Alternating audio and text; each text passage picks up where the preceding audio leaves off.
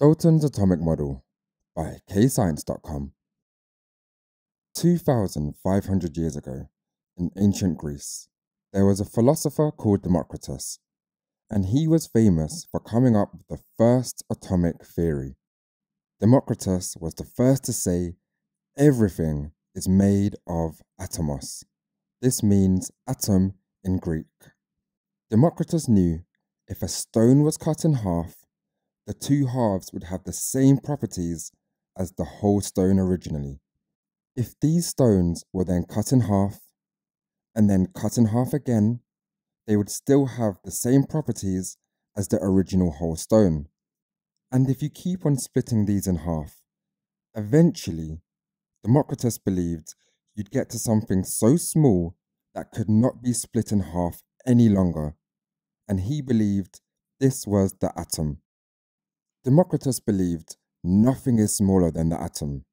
Considering this was 2,500 years ago, he was way ahead of his time, and because there was no technology to prove him right or wrong, this was just an idea.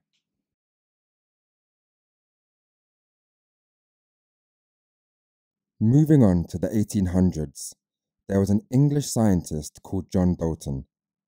He had many ideas about the atom, proved by experiments at the time, and he came up with Dalton's atomic theory.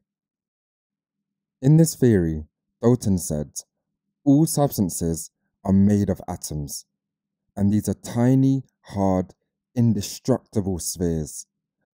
Dalton believed atoms may have looked something like this, similar to snooker balls, due to how hard and spherical snooker balls are.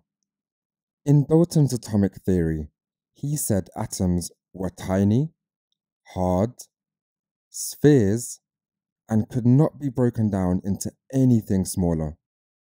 Dalton was right that they were tiny. However, he was wrong that they were hard, he was wrong that they were spherical, and he was wrong that they could not be broken down into anything smaller. As we know, atoms are made of neutrons, protons, and electrons.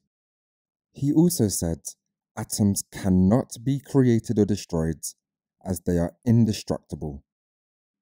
Dalton was correct that atoms cannot be created or destroyed.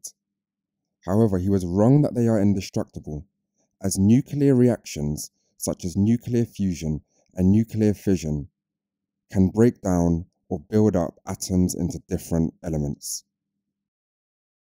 And finally, he described an element as a substance which has identical atoms, which he was correct about. It's question time. Attempt these questions to check your understanding.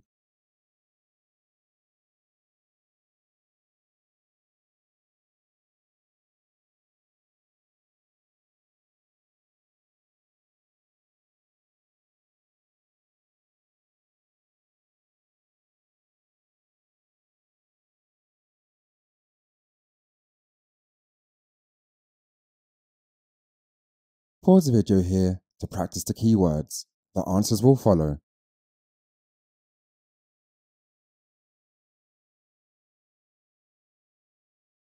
Press pause to answer the questions. The answers will follow.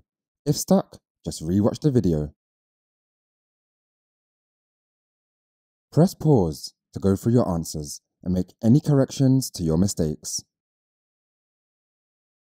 And don't forget to visit KayScience.com for more videos, worksheets and quizzes at KayScience.com. And don't forget to like and subscribe.